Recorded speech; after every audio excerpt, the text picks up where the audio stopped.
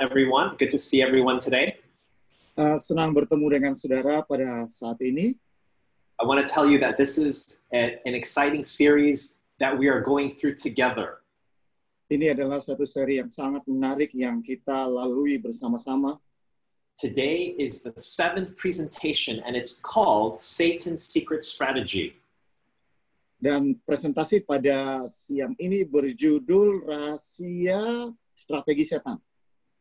And to begin this presentation, Dan untuk memulai presentasi ini, I want to share with you my screen. saya mau bagikan layar saya kepada saudara. Because I want to talk to you about a war that began many years ago. Karena saya mau berbicara mengenai peperangan yang dimulai bertahun-tahun yang lalu. This war began in heaven, Peperangan ini dimulai di surga, and this war was between Satan and God. dan peperangan ini antara setan dengan Allah. The Bible tells us that Satan did not win this war, Alkitab mengatakan bahwa setan tidak memenangkan peperangan ini. and the Bible tells us that Satan was cast out of heaven. Alkitab mengatakan bahwa setan dikeluarkan dari surga. And then in verse 12, the Bible tells us where Satan was cast out to. Dan di dalam ayat 12 dikatakan kemana setan dikeluarkan atau dibuang. The Bible says, "Woe to the inhabitants of the earth, Celakalah kamu, hai bumi, for the devil is come down unto you, having great wrath." karena iblis telah turun kepadamu dalam geramnya yang dahsyat. So there was a war in heaven. Jadi ada peperangan di surga, Satan lost. dan setan kalah. And so he was cast out into planet Earth. Jadi dia dibuang ke dunia ini, He brought his rebellion with him here. dan dia lanjutkan pemberontakannya ke atas dunia ini. We can see that even in the Garden of Eden, Kita telah lihat bahwa di Taman Eden, Satan was still trying to get back at God. setan berusaha membalas kekalahannya kepada Tuhan. Notice how he approached Eve. Perhatikan bagaimana dia mendekati Hawa. The first thing he did is he asked her a question about what God said. Yang pertama dia lakukan adalah dia bertanya tentang apa yang dikatakan oleh Tuhan. Satan knew that God said, "Don't eat of this tree of the knowledge of good and evil." Satan knew that. Setan tahu bahwa Allah berfirman tidak boleh makan dari buah pohon pengetahuan yang baik dan jahat. But the first thing he tried to do was to make Eve doubt God's word.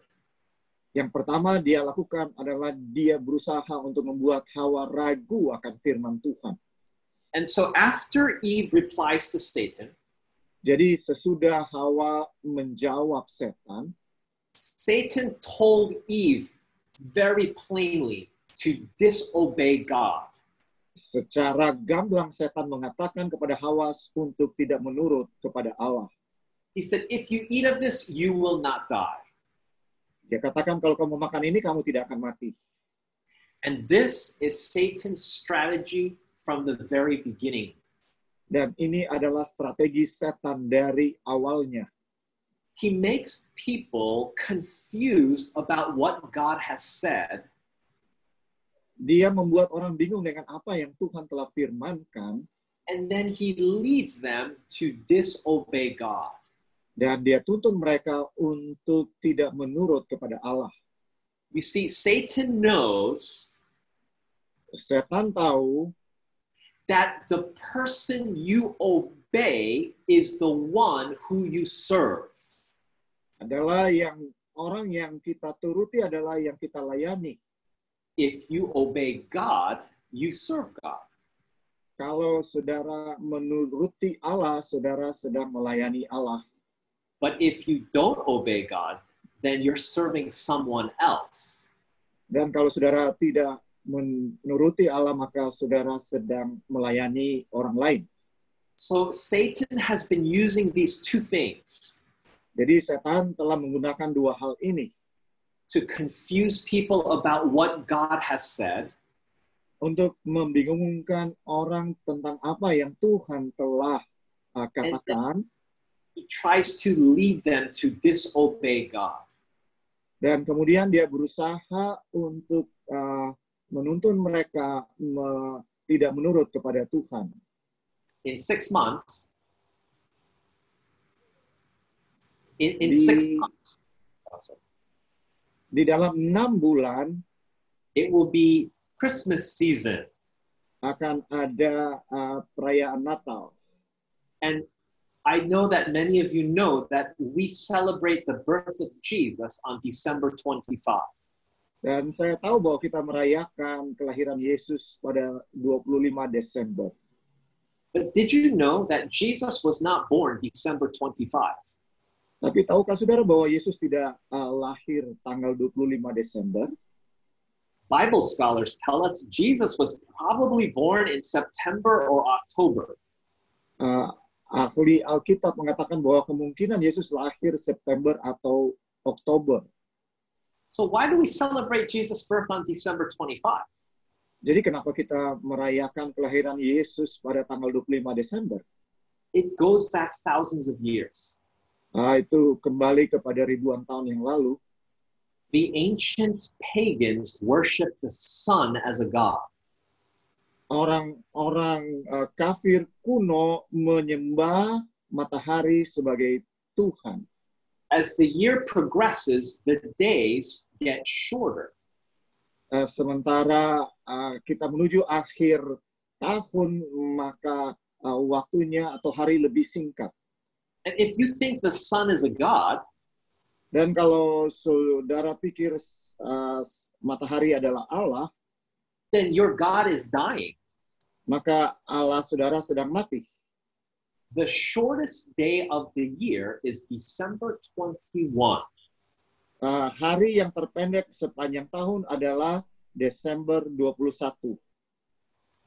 And the very next day, Hari berikutnya, it wasn't clear if the days were getting shorter or if they were the same or if they were getting longer. tidak jelas apakah hari berikutnya itu dia lebih panjang atau sama atau lebih pendek waktunya dari tanggal 21. But 4 days later, they could confirm that the days were getting longer again. Tapi 4 hari kemudian bisa dikatakan bahwa harinya kembali lagi seperti awalnya. And so they celebrated the rebirth of the sun. Jadi mereka rayakan kelahiran dari matahari. In the 4th century AD, Di dalam abad keempat Masehi, the Roman Empire baptized many pagan festivals into Christianity. Roma kafir memasukkan perayaan-perayaan kekafiran ke dalam gereja. And it was at this time that December 25 began to be worshipped as the birth of the S-O-N, the Son of God. Dan pada abad inilah, pada waktu inilah ketika kekafiran Roma memasukkan perayaan kepada anak Allah.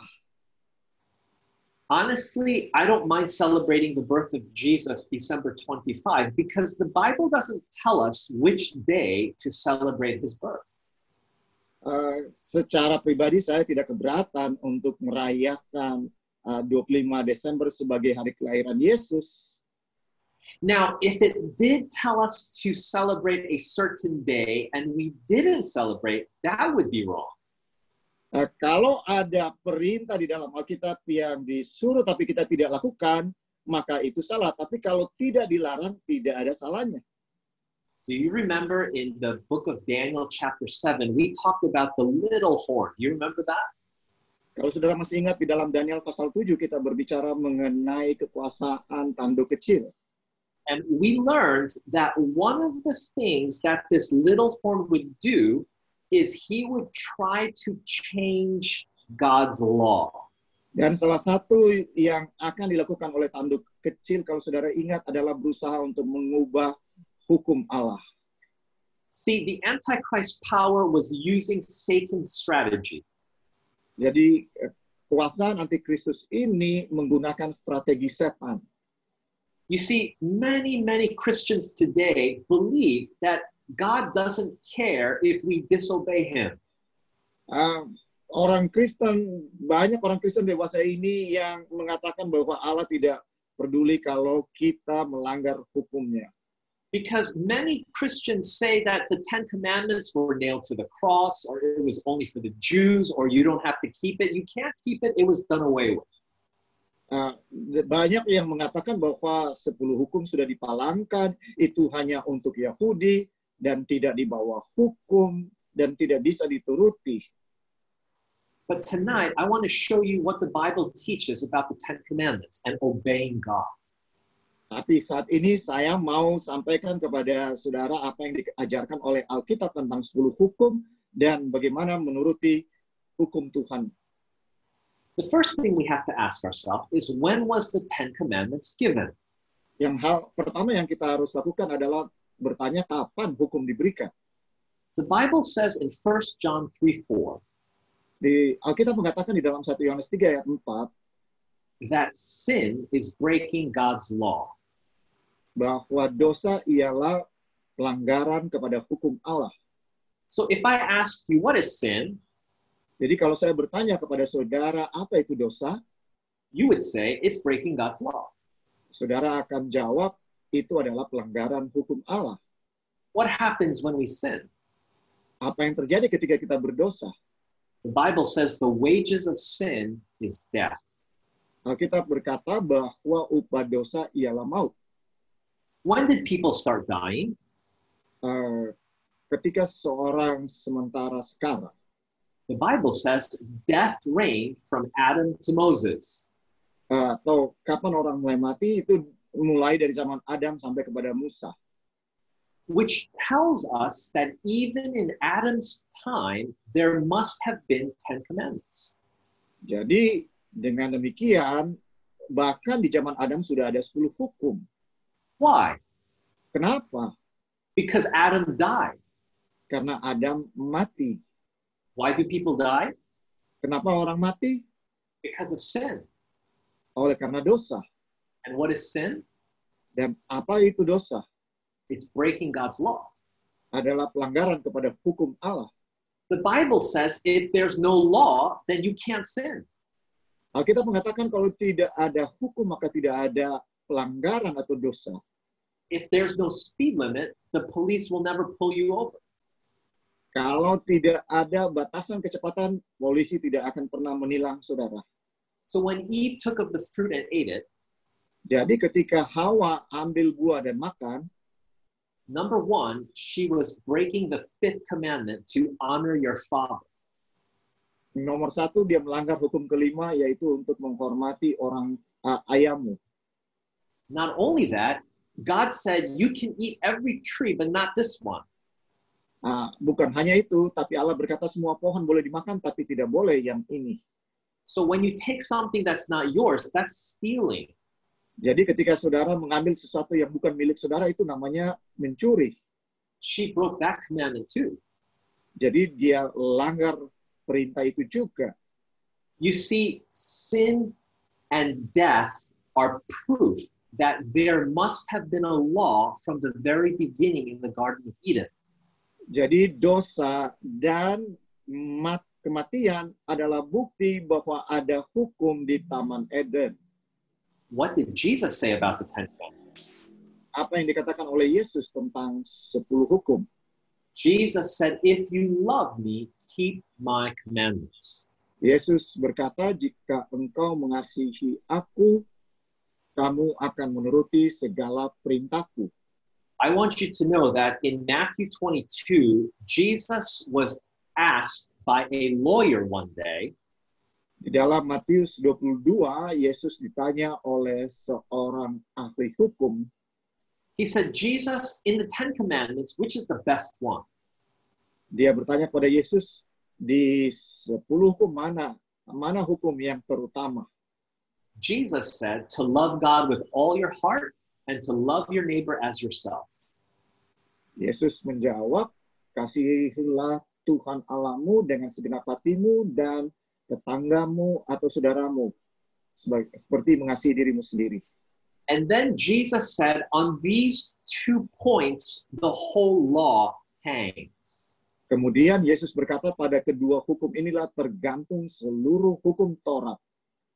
Now remember, Jesus wasn't saying there's no more 10 commandments. Ingat bahwa Yesus tidak berkata bahwa tidak lagi ada 10 hukum. The lawyer was trying to trap him by asking him, out of the 10, which one is the best?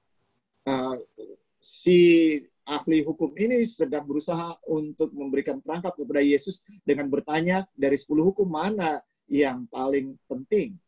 So Jesus summarized it by saying that it's love to God and love to your fellow man. Jadi Yesus simpulkan dengan menjawab bahwa kasih kepada Allah dan kasih kepada sesama manusia. Does it make sense that if I love God, I will only worship God and nobody else? Tidak masuk akal kalau dikatakan bahwa saya berbakti kepada Allah, maka hanya kepada Allah saja saya mengasihi. Does it also make sense if I love God, I will not make images of Him and worship those images? Ya, juga kalau saya mengasihi Allah, saya tidak akan membuat patung. If I love God, how else can I show it? I will keep His name as sacred. Kalau saya mengasihi Allah, dengan cara bagaimana saya akan lakukan selain untuk menjaga namanya untuk tetap kudus?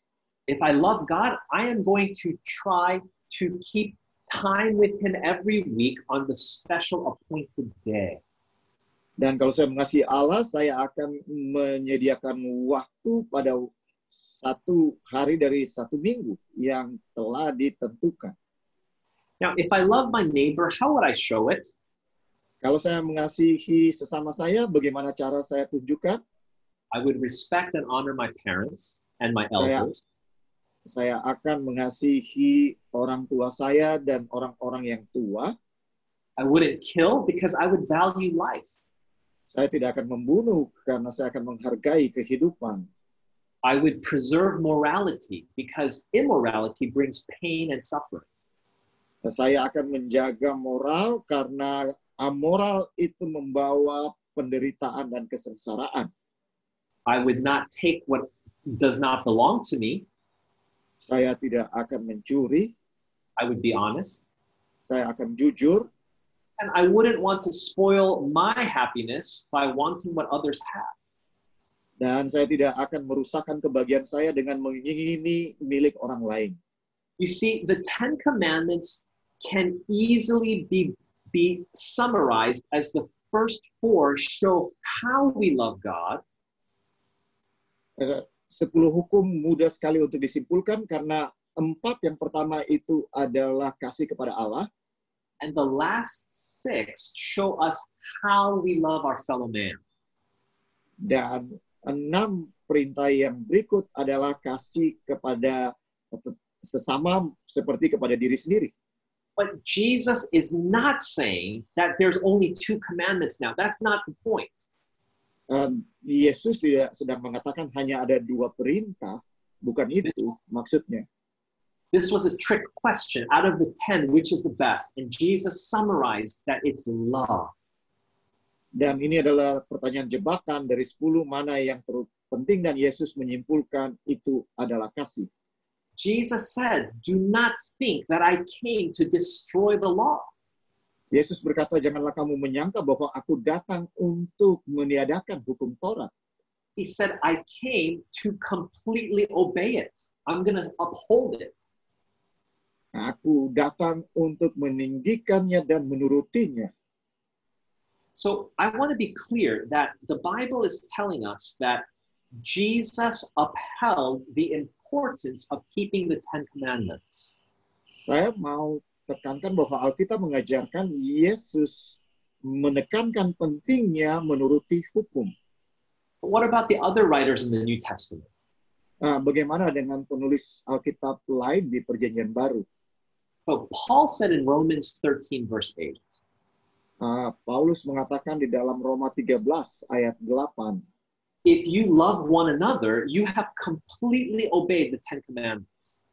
jika kamu saling mengasihi, kamu telah menuruti hukum Taurat.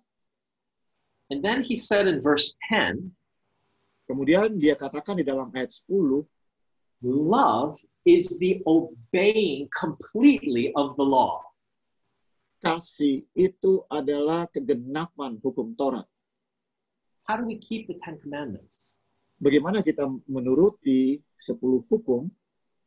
God puts love in our heart, Tuhan menaruh kasih di dalam hati kita, and by that love, we obey God and we love our fellow man. dengan kasih itu kita menuruti Allah dan mengasihi sesama kita. Notice what James said about the Ten Commandments. Perhatikan apa yang dikatakan oleh Yakobus tentang 10 hukum. He quotes the Ten Commandments, Dia mengutip 10 hukum, and then he says, if you break one, you break them all. dan dia berkata, kalau kamu melanggar satu, kamu melanggar seluruhnya. Some of you are scratching your head. How come if I break one, I break them all? Sebagian mungkin bertanya-tanya, bagaimana kalau saya langgar satu, itu artinya melanggar semua?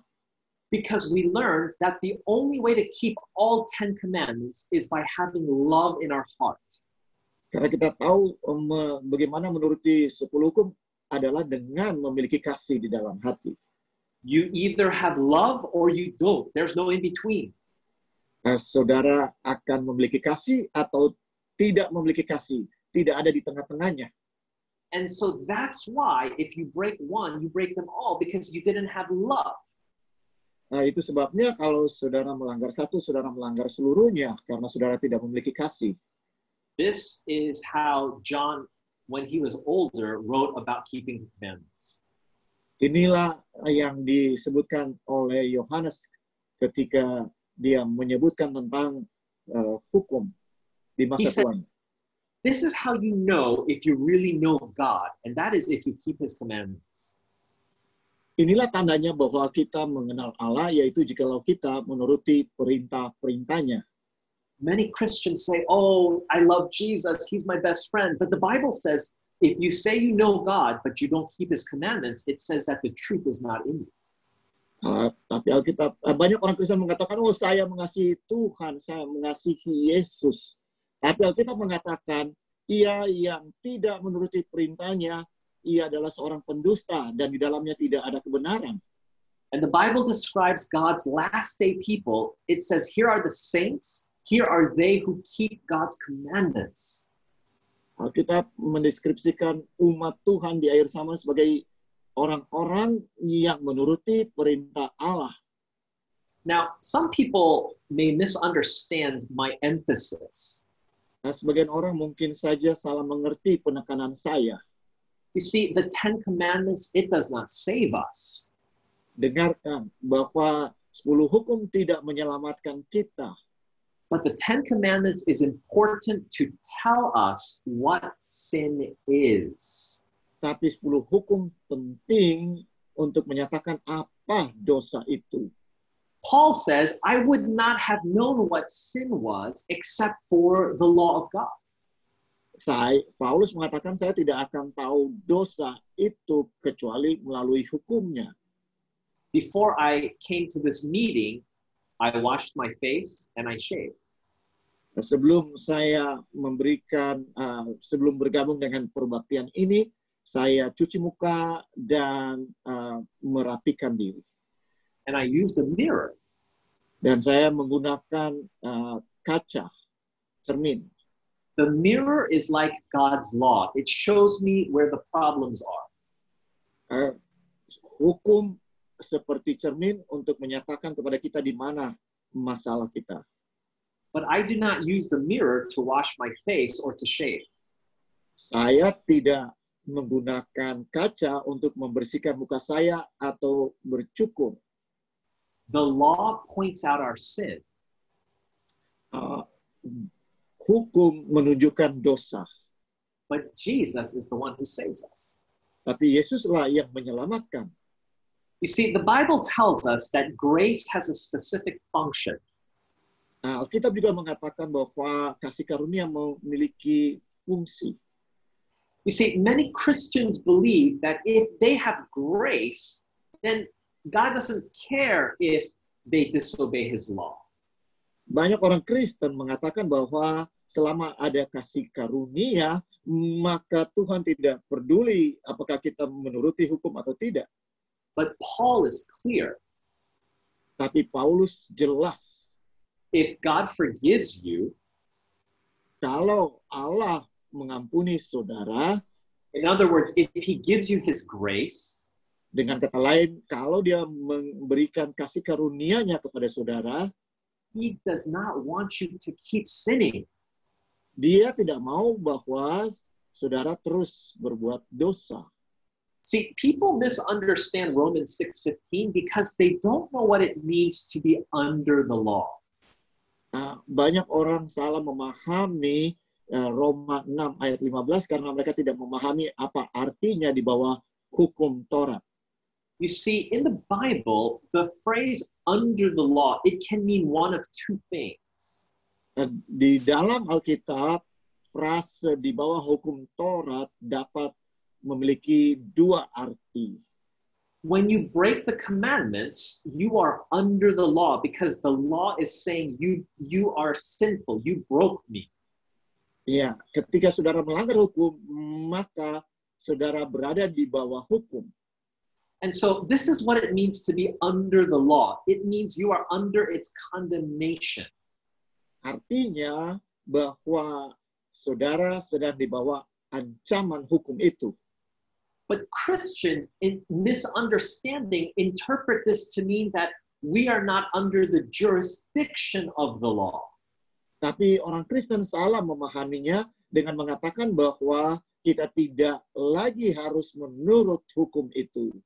So when they read Romans 6:15, they think, oh, because God forgave me, I'm no longer under the jurisdiction of the law. I can cheat, I can kill, I can steal. But that's not what the Bible is teaching.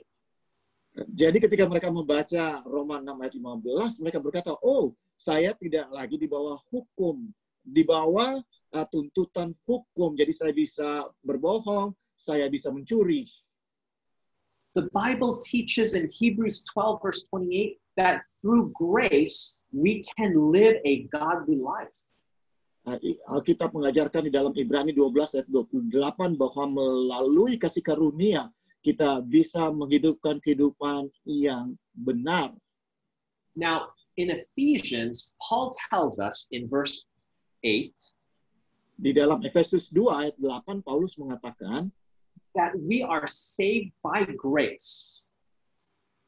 Karena kasih karunia kamu diselamatkan oleh iman.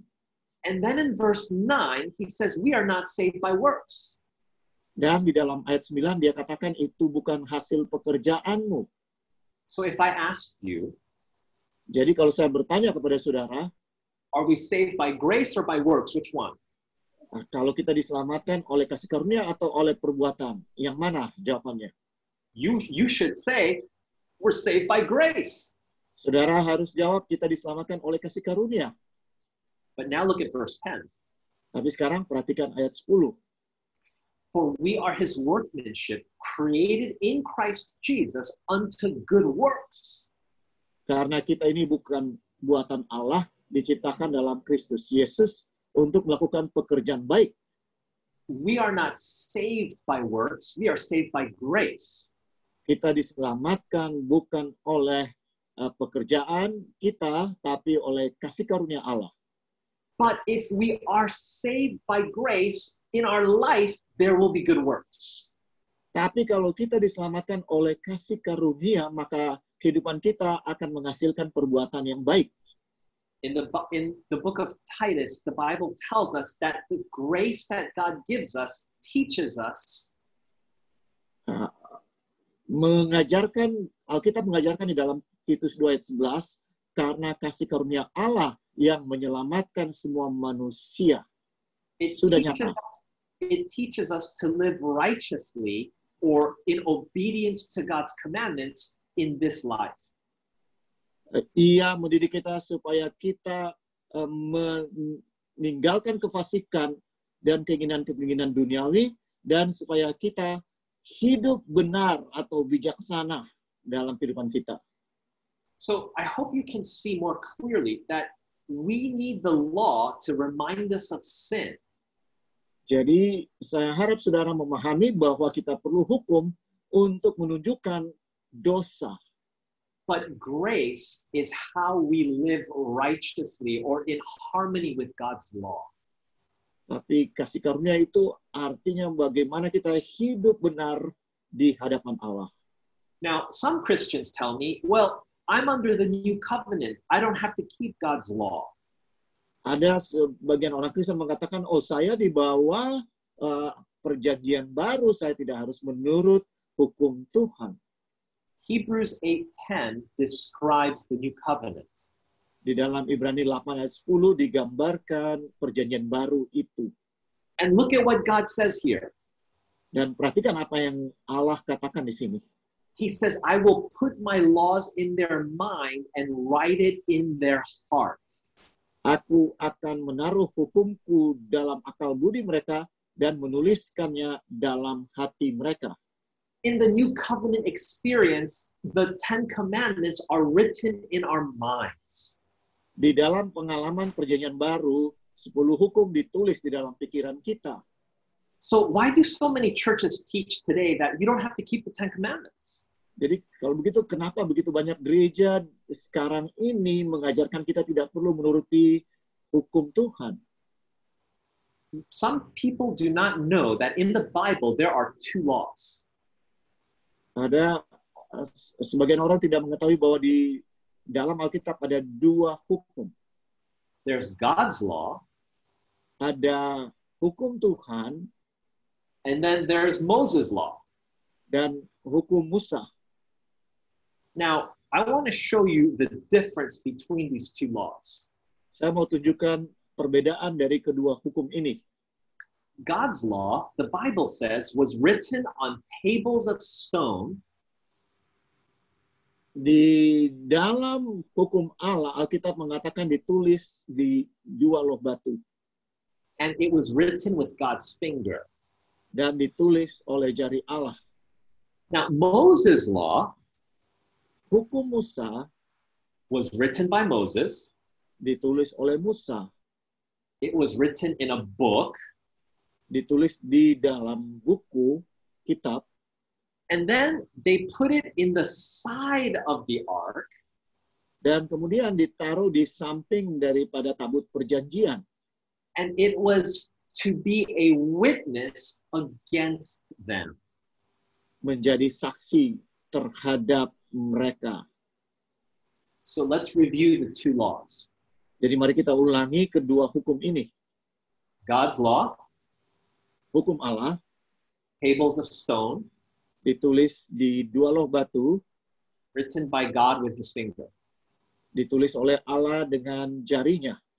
Moses' law, hukum Musa, written by Moses, ditulis oleh Musa, in a book, di dalam kitab.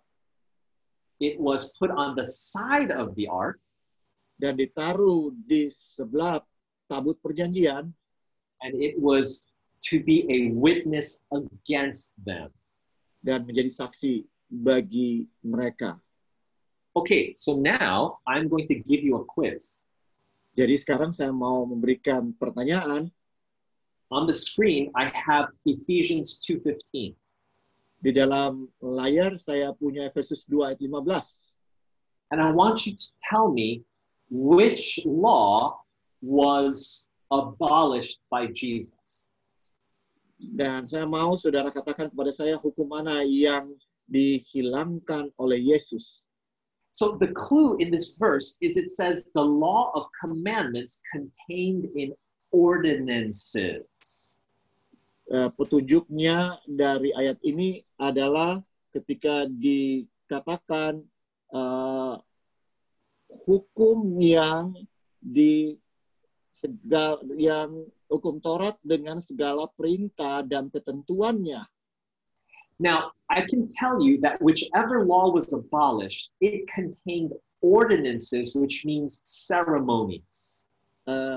Saya bisa katakan kepada saudara bahwa apapun hukum yang dihilangkan yang berhubungan dengan upacara. So the question is, which law, God's law or Moses' law, contains ceremonies?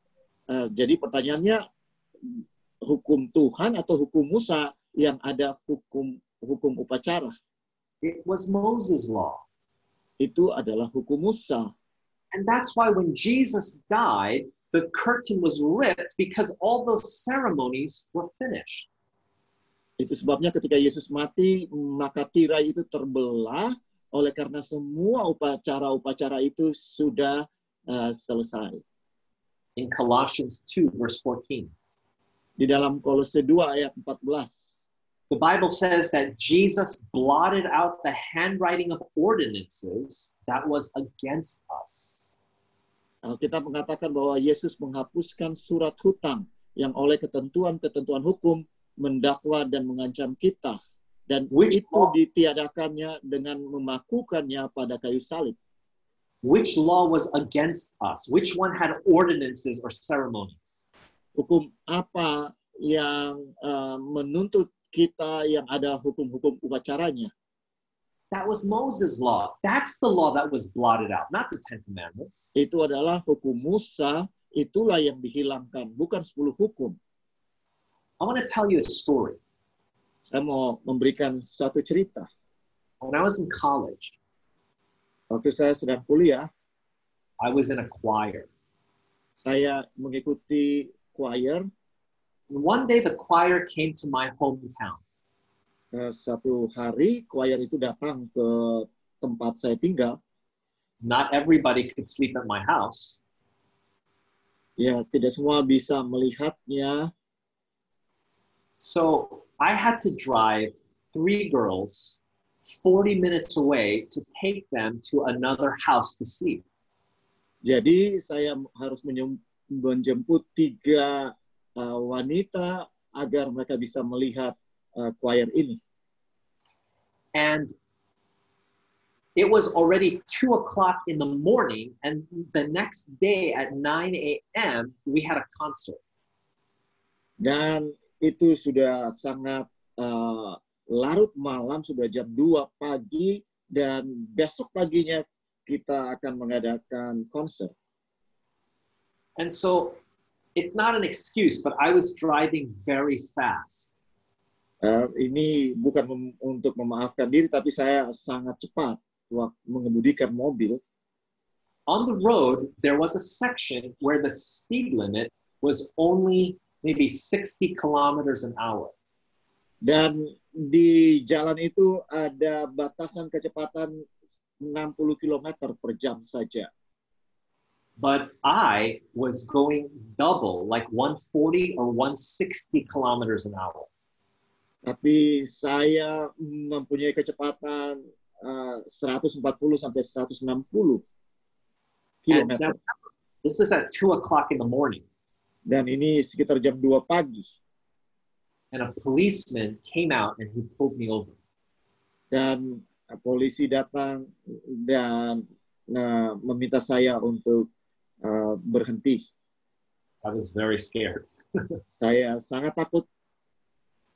You see, in America, if you go over a certain speed limit, you can go to jail.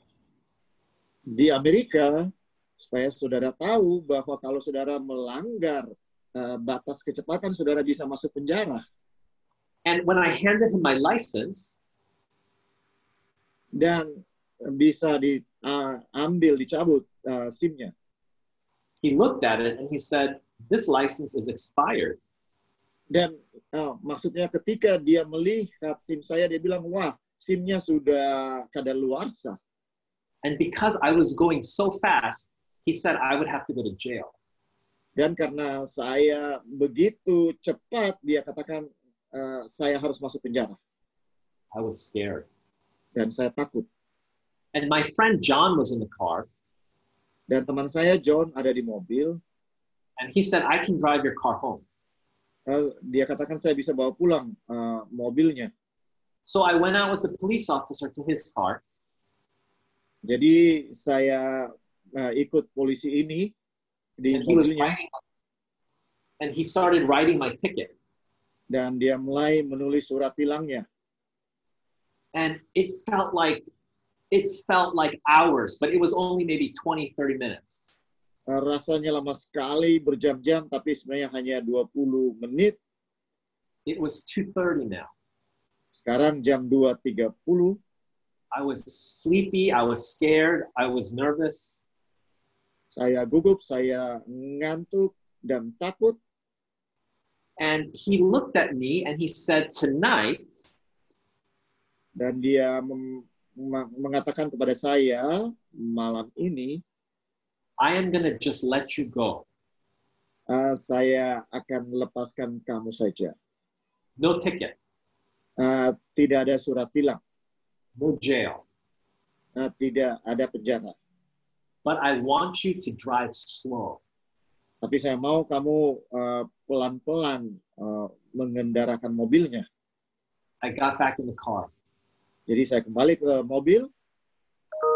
And the whole night, I drove under the speed limit.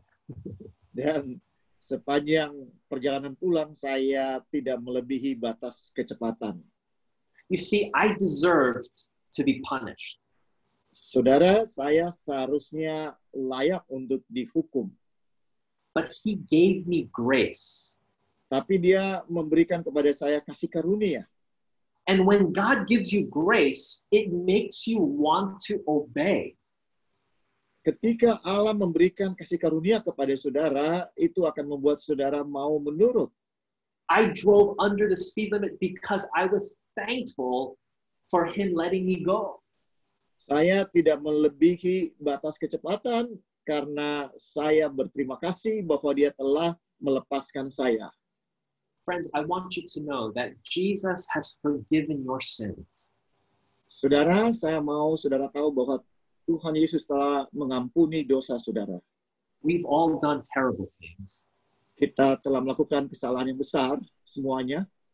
But if you confess, Jesus forgives you.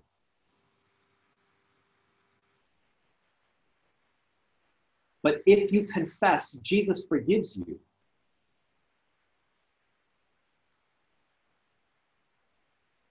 Hello? Is something wrong with my Pastor Roy? Is something wrong with my thing, or is it me? Or No, there is a connection problem with Pastor Roy. I'm okay now. Okay, Yeah. okay. So if we confess, Jesus forgives us. Jadi kalau kita mengakui bahwa Yesus mengampuni kita, and because he forgave us, our hearts are filled with love and thankfulness. dan karena dia mengampuni kita, hati kita dipenuhi dengan terima kasih, ucapan And terima then- kasih. And then it's a joy to obey him. Dan adalah satu kesukaan untuk menuruti dia. This is how we obey God's law. Inilah caranya kita menuruti hukum Allah. It's not that, oh, I'm not going to kill, I'm not going to steal. No, it's not that. Bukan, saya tidak akan membunuh, saya tidak akan mencuri. Bukan itu. We should have died. Kita seharusnya sudah mati. But Jesus took our place. Tapi Yesus menggantikan kita. And because we are thankful, Dan karena kita berterima kasih, our hearts overflow with love. maka hati kita dipenuhi dengan kasih. And it's a joy to love and obey Jesus. Dan adalah sukacita untuk menuruti dan mengasihi Yesus. Jesus said, if you love me, you will keep my commandments. That's how it is in the original Greek language. Yesus berkata, jikalau kamu mengasihi aku, kamu akan menuruti segala perintahku.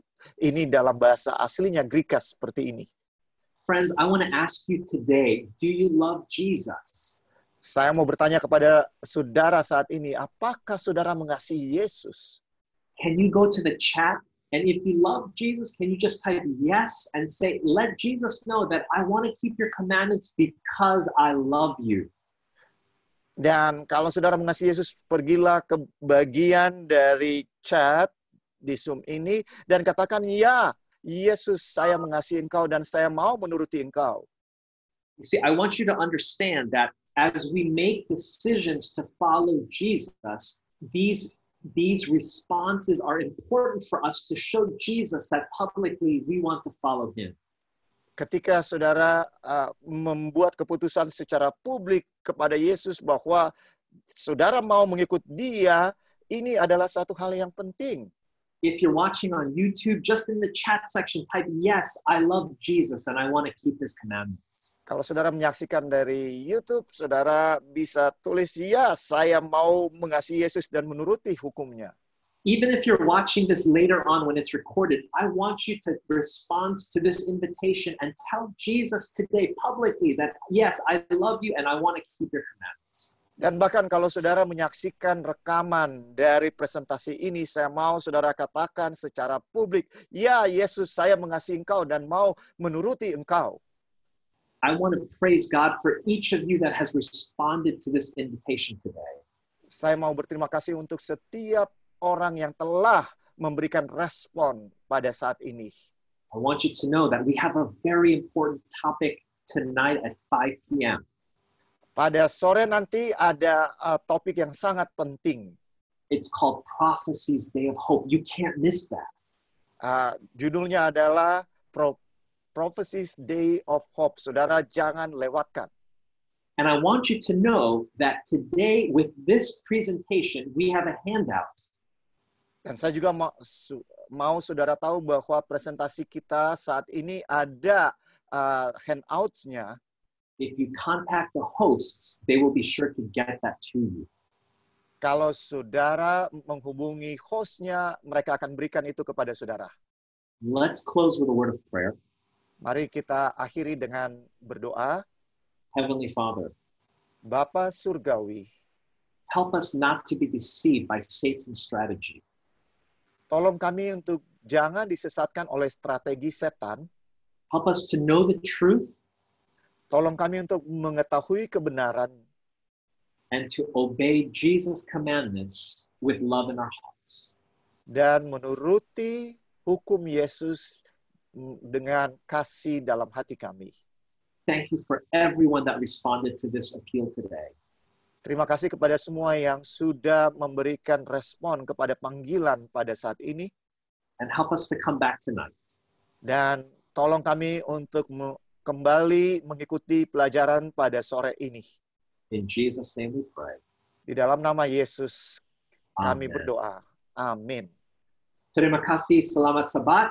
I have to say goodnight, but I will see you in about 7 hours.